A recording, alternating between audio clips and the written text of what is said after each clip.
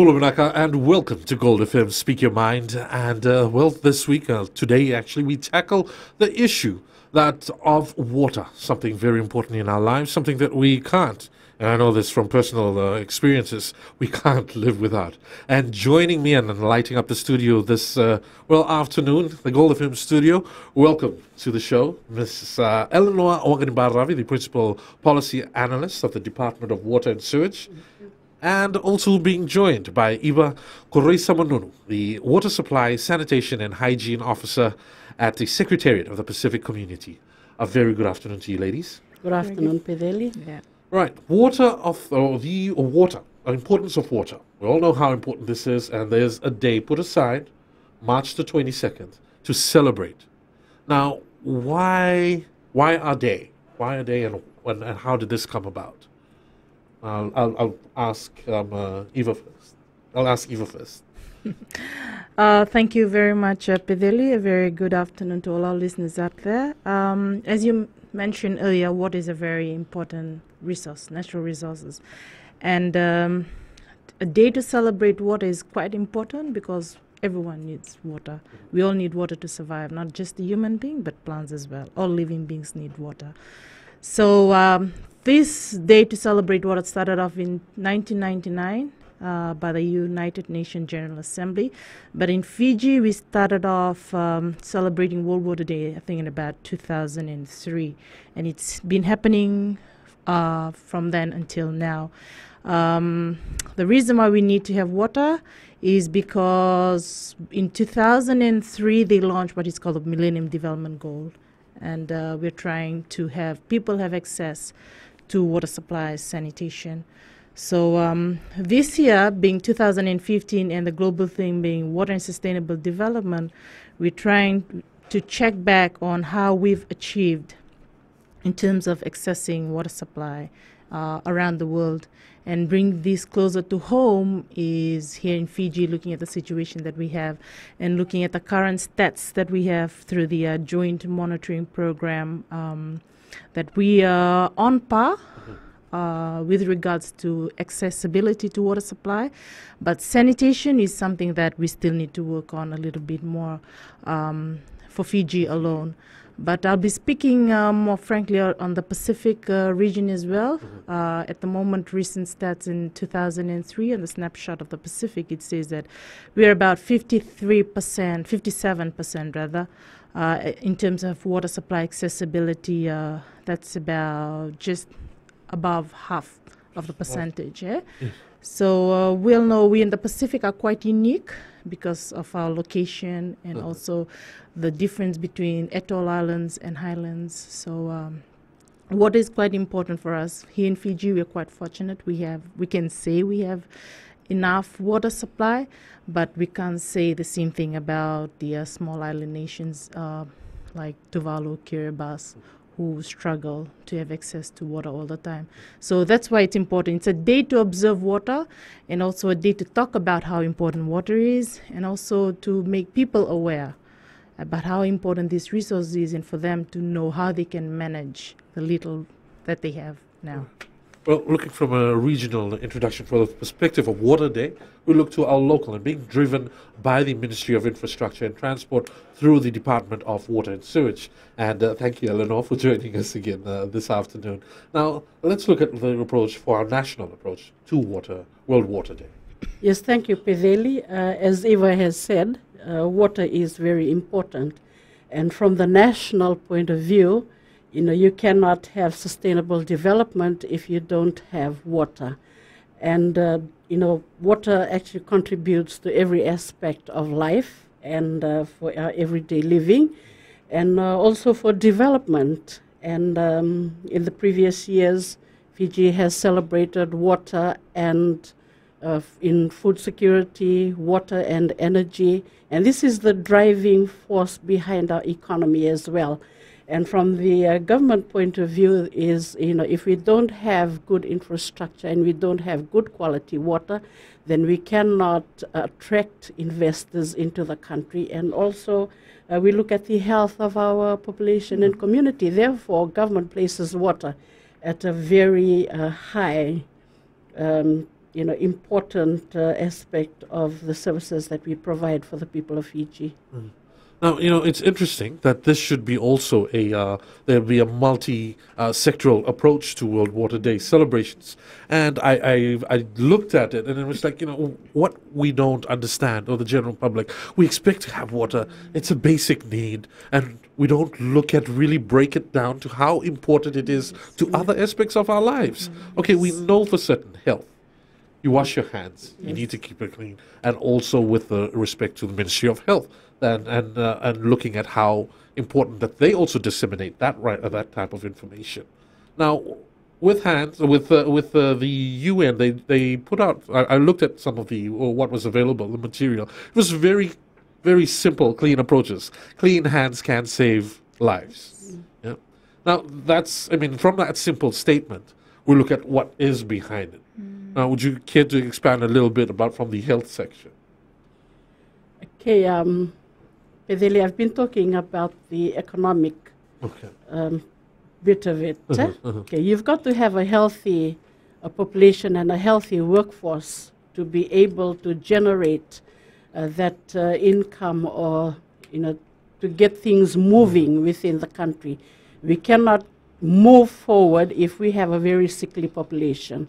So that is the idea behind having that clean water, like you said. Yeah. If we have a very sickly population, then we'll be spending most of our budget on trying to, get people well, to get them to work and get them to generate income. So this is the idea behind us promoting clean water. Can I just add on to what Eleanor said? Like you said, that statement, clean hands saves life. We have some incidents of waterborne diseases such as typhoid and diarrhea, which is related to water. And also, again, speaking from the Pacific perspective, the Pacific region have a very high incidence of diarrheal cases reported, especially with children under 5. So the importance of having access to clean, safe water is quite important. And that's why with this World Water Day, every year we try to target the schools. Because we feel that the children are agents of change. If we try to talk about water and promote water conservation and management in schools and involve students in participating in activities such as poster competition, murals, it will empower them and make them to think how important these resources is. And when we look at water, it's not just for basic needs, like for drinking, for washing, for cooking. It's for food production, as you said. When there's no water, it affects our food security, industrialization, workforce, health, economy-wise. So that's why it's important to always target. That's why we're targeting students in terms of, and we have activities for schools, which Eleanor can elaborate more on that. All right, we'll do that very shortly, ladies, but for now we'll take a very short break here on Gold FM. Speak Your Mind.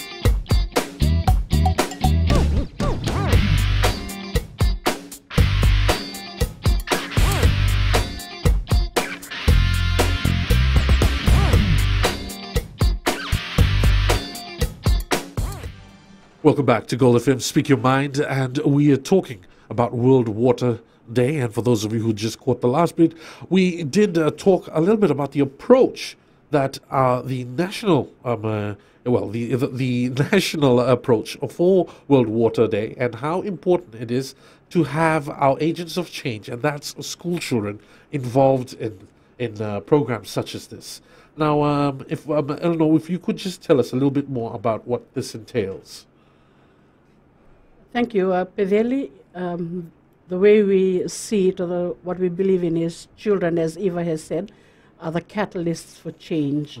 And if we want people to change their mind, the older people are a bit too old. They've got their mindsets already, so it's quite difficult to get them to change behavior. So we target children because, say, 5-10 years' time, we can see that change taking place. And the main thing that we would like to drive with children is the conservation of water, because we tend to take water for granted, especially us here in Suva. While we are taking water for granted here, we have members in the West or maybe out in the islands that are actually suffering because they don't have enough water. So therefore, with the ministry, we have moved around in the last 3 years, just taking out World Water Day out into the communities to raise awareness and the importance of water conservation, water quality, the quality of water that they drink. So this year we're taking it to Nandi. Okay, so this is where the center of the celebrations will be? Yes, okay. The center of the national celebration for Fiji is in Nandi, and we're having it at Koroivolu Park on Friday the 20th of March. Yeah, so that program, Pedeli, starts off with a march through Nandi town by the Fiji military forces, and followed by the children and our stakeholders. And then our chief guest for World Water Day is the Chief Executive Officer of Water Authority of Fiji, Mr. Opataya Ravai. Yeah, and then we have a full day program for the children. We have quizzes, and all our stakeholders have been asked to bring in prizes that for whatever sets of questions that they have, they will provide prizes for that. And then we have a placard competition. That's for the secondary, primary, and also our kindy. Children are also participating. And then throughout the day, we have oratory contests happening. And then in between, we have the schools represented to come up with songs and entertainment throughout the day. So it's a full day program up until 3 p.m. And we look forward to just enjoying the day with our stakeholders and also with the community at large. So we actually inviting people around the Nandi area. There are booths that will be there, that they can always come in and see our stakeholders. They will all have a booth available on the day. Now, you've got the Department of Water and Sewage involved, and you've got the SPC also involved. You've got Water Authority of Fiji also involved. Are there other stakeholders? How many other stakeholders involved? Yes, Pedeli, we have Ministry of Agriculture, because they do flooding in Nandi and the Integrated Water Resource Management Program. And we have Itoke Affairs, because they deal with our rural communities out in the communities where they serve, And then we have Rotary Pacific Water for Life that does a lot of work out there. Then we have Mineral Resources Department that deals with boreholes, Department of Environment, and Ministry of Health, Ministry of Health. What are the important words? Yes, and Meteorological Services, and Department of Energy. Those are some of the stakeholders that will be there to exhibit and also talk to the communities about the services that they provide. Looking at that, it's just, mentioning all these different departments and sectors that are being involved with the celebration of World Water Day. It just goes to show just how multisectoral this approach is, the multisectoral approach for water, and how important it is. It even goes on to look at water. I read a little bit about into gender and equality, and looking at the economic aspects of it. And that's what we're is that one of the hopes and hoping to achieve, to have a little bit more awareness into just how wide it's not just about the water that we're using, but just how wide the effects are. Yes, thank you, Pedeli. We're looking at the wide effects of it mainly in the ministries, giving back the dignity to women and children. Because if they had to go out and fetch water, it'll be women and children that will be sent out to fetch water. So what government is doing now is actually making it aware that government is stepping in and putting up developments and schemes in place, that we give back that dignity to women, that they sit at home and do other things, tend to more important things in the family rather than going out to fetch water. Yes. And I forgot to mention Water Authority will be part of the exhibition as well. And they'll also be giving out their forms for that free water. Okay. And I'm sure a lot will be very interested in that. So come on down. Water Authority will be there Friday. Koroivolu Park in Koroivolu Park from 9:30 to 3 p.m. Now, well, we mentioned that, Eva. I'm also looking at, how well are we in the Pacific? You mentioned that 57% of receiving, good water and good sanitation. How well are we performing against the rest of the world? It's still a struggle. We still have a lot of work to do. We still have a lot of work to do. Now, most of the countries in the Pacific still haven't even reached halfway or even reached the Millennium Development Goal. Maybe for countries like Fiji, Samoa, Vanuatu, we've reached in terms of half the population having access to water. But then, I always say it's one thing to have access to water, it's another thing to have access to clean, safe water. Water that is safe for everyone to use, to consume, and also it will not cause any sickness to us. And I think it's very good to get buy-ins from our leaders and governments. And I think Fiji is in progress in doing that with the provision of free water to all its consumers, just to ensure that every people in Fiji have access to water.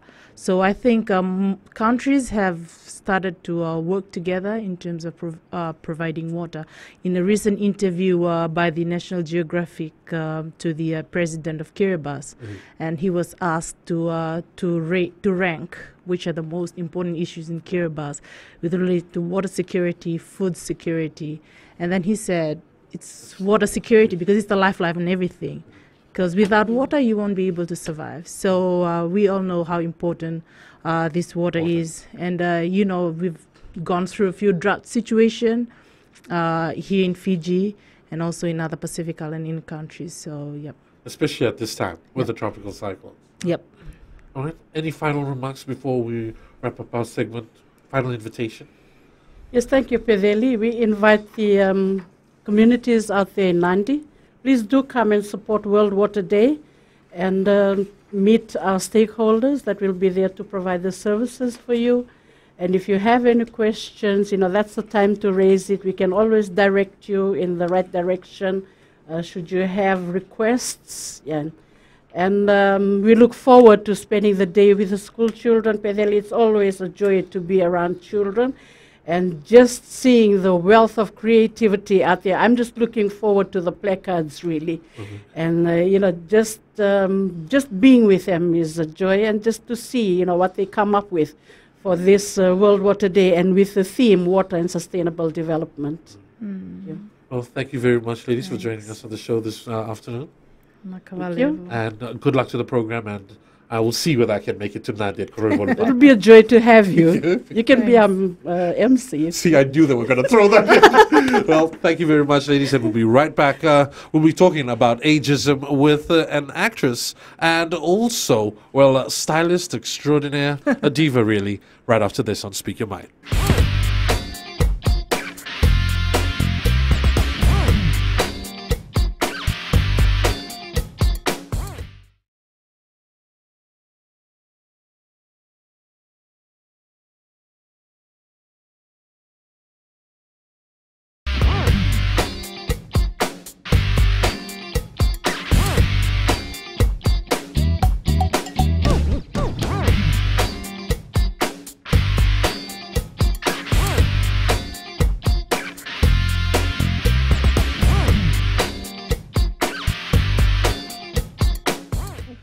Welcome back to Golden FM, Speak Your Mind. And, you can hear her. But if you're one of those who think that, the type of clothing that we wear, the style of clothes that you wear define who you are, well, get ready to meet a lady that is proud to be growing old in style.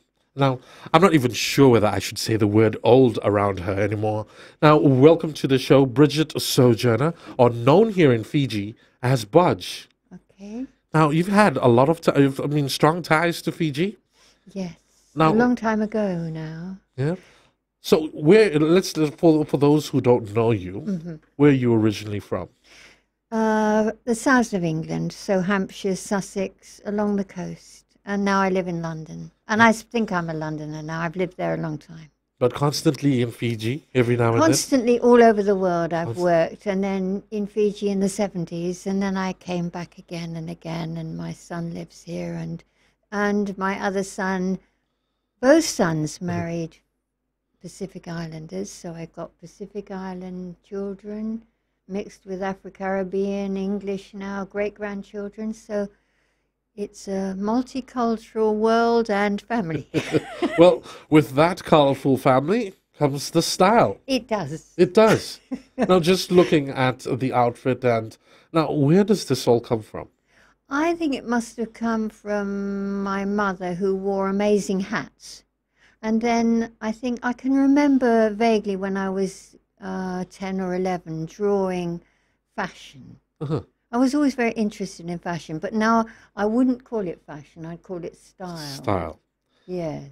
Now, the reason also why we are featured tonight today is because of a little movie or film, a documentary really, that you were involved with.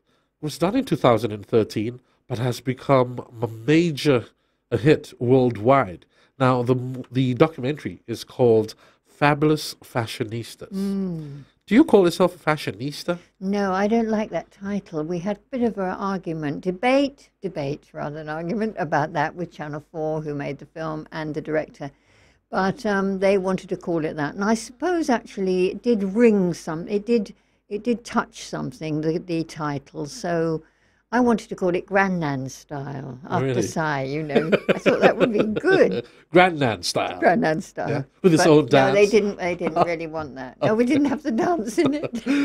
It's interesting because it's the lives of 6 women Yeah, with an average age of 80. 80.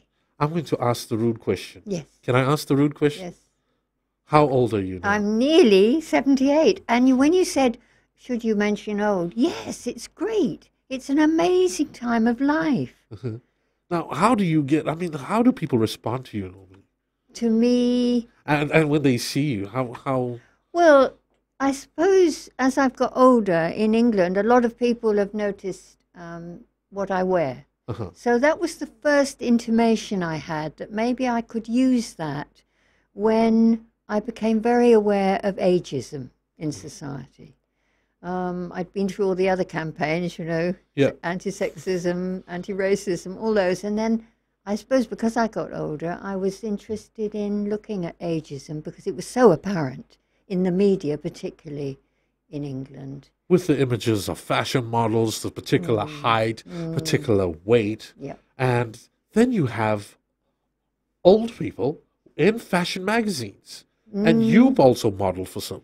Yes, but it's not, it's not sort of a lot of them. It's a bit of tokenism still. Really? Yeah, because it's like How so? Naomi Campbell, the black model, and she said she has tremendous arguments, that she's been there over 20 years, but there aren't that many more black models in England. And it's the same with the older models. You'll find in the film, one of the model in the film says, who's 85, says, there is a time now when older models happen, but actually you also see in the film that actually it doesn't happen. It's still tokenism. Really? Yeah, I was just fortunate in that I felt I could use the modelling situation, if I could meander my way in, as a campaign against ageism. But we'll see in the film that it doesn't quite come off.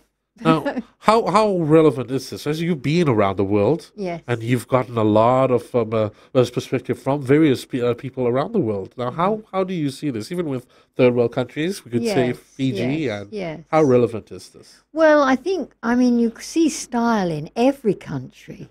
So it doesn't matter what the racial aspect is or the culture, because I've been in Sudan and the colours are amazing, and in parts of India and Bangladesh where I worked, people would put their sheets and their saris and their clothes out on the riverbanks in the morning, and the colour was amazing to go with the foliage. You know, it was just remarkable.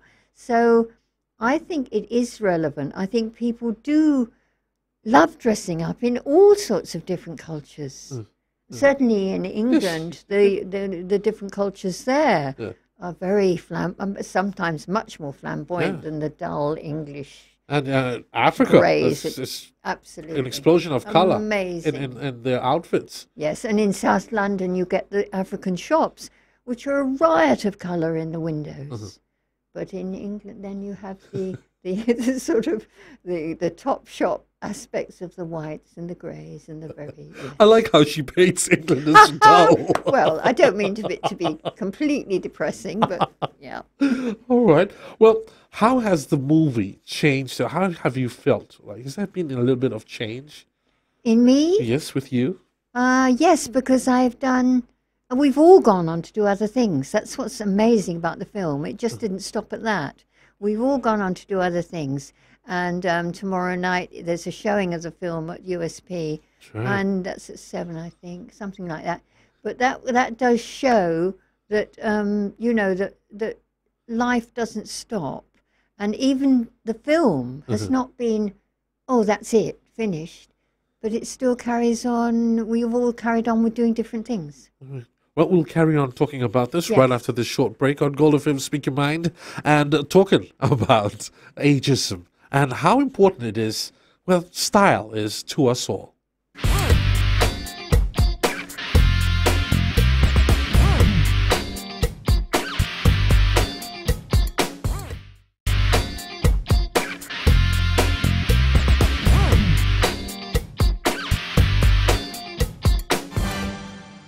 Welcome back to Gold FM Speak Your Mind, and the movie Fabulous Fashionista. And we'll talk a little bit about this movie coming, and but we're talking to one of the stars of this documentary, and with us in studio. Welcome again, Bridget, or Bodge to many here in Fiji. Thank you. Now, Bodge, just before we took the break, you spoke a little bit about how each of the 6 women featured in this movie have gone on to do other things. What have you moved on to? Well, because I was an educator originally, I work as a gardener now, but I've gone back to running workshops on aging. Wait, you're 70, how old are you now? Nearly 78. Nearly 78, and you're a gardener? Yes, lovely. I retrained as a gardener about 6 years ago, after the health education around the world sort of diminished a little. So I retrained as a gardener, and I used to have 18 gardens in London that I did, but there are not so many now. Okay. So I've got time to do other things. Right. So besides the gardening and media star input that has just sort of happened in the last 2 years, I also run workshops now on positive aging. So I go into schools and work with 15, 16-year-olds who think that life dies at 30, and that they have to remain lunatic insect thin until that time, and then life diminishes considerably. And I go into universities and work with nurses who now take degrees, of course, and I work with them on looking, again, at positive aging, their work with people who are sometimes quite elderly in the hospitals. And I go into care homes and work with care workers. And so it's progressing, and it's sort of proliferating now in different areas of work and life in England, and hopefully the world, in that looking at age doesn't have to be a deterioration. Now, when you come to Fiji, and you look at how we are here in Fiji, how do you view it? How do you see it? Well, of course, the area of death, the time of death is much more low in the population in this country. I mean, ours is now rising to about 100. Yeah. Many people are going to live, 1 in 3 or something, going to live to 100 by the year 2025 or something in Europe. Yeah. But in this country, I think it's still quite low. I think it's about 60. Well, there are quite a few aspects that we just mentioned in the previous, with the previous guests, of the conditions of Yes. livelihoods here in the Yes. Pacific Islands too. Yes. Plays a very strong factor in it. So Yes. let's look at other parts of the world and how the film and what type of responses that you've gotten. Yes.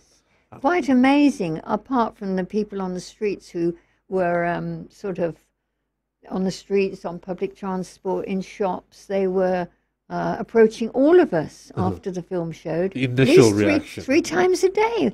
My friends couldn't believe it until they were with me when people were approaching me. Amazing, just saying how inspirational the film was, which just showed that the media has got it wrong. That life does not have to deteriorate, and you don't have to retire people at, certainly on television, the newscasters don't have to be all men with silver hair and young girls with brown and black hair. Is that still apparent in television? Absolutely. The most popular woman newscaster in England has said she has to keep dyeing her hair. If she has a grey hair, she won't get a job. She'll be demoted, sacked. Really? Unbelievable. Well, and you'd think that, with the advancement of work on development and advancement for women, you'd think that this would have changed. You'd think so. It hasn't. So there's still discrimination there. And in this country too, I think there's something, obviously, there's something that needs to be, looked at about aging.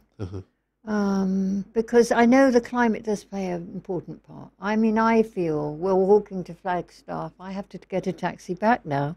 I never did that. I could walk everywhere. It has become increasingly hot. It has. And obviously the effects of climate change is very real here in the It Pacific. is, and it's much more apparent than in the West, where we can talk about it, but actually it's not affecting us very much. All right, let's talk about you again, because well, you've had Lovely, I love it.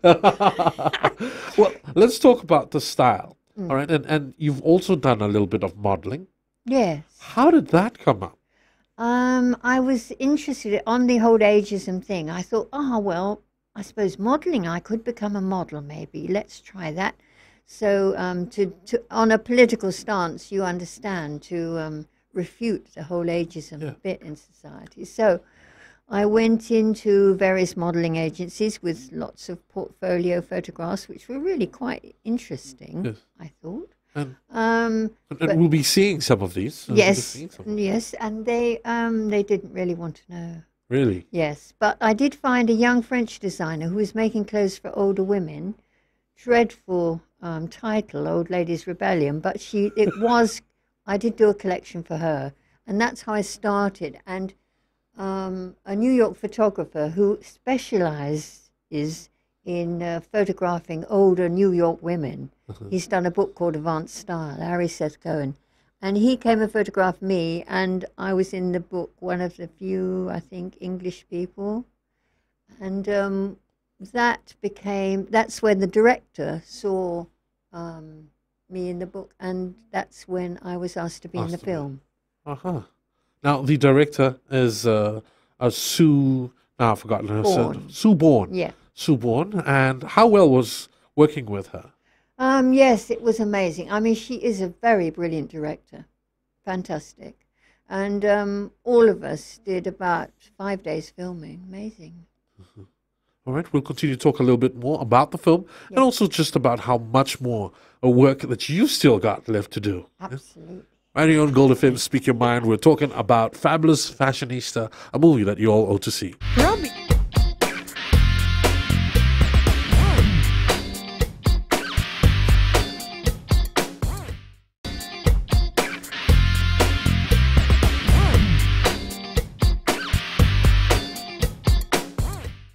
Welcome back to Gold FM, Speak Your Mind, right here on, Gold FM. We're talking about Fabulous Fashionista, and with me is one of the stars of the show, and that's Bridget Sojourner, and, well, she's more known as a Bodge here in Fiji. Now, we've been talking about the movie and how it has changed you, and how much more work you've done since making the movie in 2013. That's a few years back. Yeah. And the work that you've done so far and how it has changed the rest of your co-actors in the movie. Yeah. Now, the other five ladies, do you still get on? And who are these five other women? Yes, there's Baroness Trumpington, who is in the House of Lords. She's the oldest woman in the House of Lords. And then there's Sue Kreitzman, who's an artist, and she's just had a huge window in Selfridges, one of the main stores in the middle of London. Really? She's one of 6 older artists over 60 who've been chosen to have a whole window there, and all her artifacts are there. Then there's Jean, who actually, her relative did a painting of her, and it won second prize in the BP National Portrait exhibition at one of the National Portrait Galleries. And Daphne is still modelling, and Jilly is still, she's still running, she's still choreographing, I don't know that word, and being a choreographer. And she's made a video of her exercises. So all of us are still working and have progressed into doing different things after the film. So it's amazing, isn't it? I mean, I couldn't think of this, like, ever being made, a film like this. How were you selected, or how were you selected? I don't know how the others were, but I as I said, Sue saw my picture through Ari in the book, and yes, and said, oh, and I think she knew Fanny too, who did the collection that I was in. So there was in a network, and yeah. So, and now I'm, still approached by, I think I've had 2 emails since I've been here, which is only 3 weeks. From different countries asking me to do different articles, and yeah. Oh, there's the movie. I mean, I haven't seen the film, but basically follows your lives and also looks at how you look at style. Yes, it's really about our lives, and it's about our lives now, and I think that's quite an interesting aspect. A young woman was saying the other day how she thought it was here in Fiji. She thought it was interesting that the film focused on the now, rather than, a lot of older people talk and reflect, and their past lives become more apparent, whereas these people are still sort of progressing. That's very interesting, and it makes you even want to see this movie more. Yes. Because of that, because of not having to look back at what you've come, what your life was, because that's how people look at how, when you have someone of an older age, to look at their past life and not what they're going through. Yes. So how long was filming? Well, as I think it was about 5 days each, so it was quite a lot. Okay. And then, and then it was shown on Channel 4 just one night, and it had this most amazing response. I had Japanese people from Japan, people from Mexico, and I'm sure all the others had too. All these responses from all these other countries. Oh, that's amazing, and that's because it's been obviously shown in other countries. Yes, hence it has. Hence the response. Yeah. Now we're showing it here. Now you've already shown there was a private viewing. Yes, a private viewing for YWCA people, and it was this very small private viewing. But this is a public one tomorrow night. That's right. At the University of the South Pacific. Right.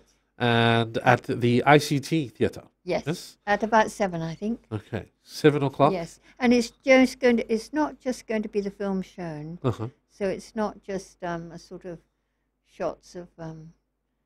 Yes, it's not just a film. I won't go into that now. It's not just the film, but we're going to have a panel discussion, hopefully, an intergenerational discussion, and then questions on the floor. So it's a sort of broad interest viewing and discussion responses about aging. And it's also going to challenge a few things also about how cultures are in the Pacific. Yes. So it should be very interesting and should not be missed. Yes, not be missed. All right. Fashionista. Well, actually, I shouldn't say Fabulous Fashionista, but the Fabulous Fashionista is the name of the Yes. the movie. And if you can, do get yourself or watch this. And also, we'll be seeing our our very own guest, Budge. Thank you again for joining us on the show. Thank you, Billy. It was great. And we're looking forward to more of your work and Thank more you. movies to come. Yeah. Well, I don't know about that, but more education. More All over education. the world.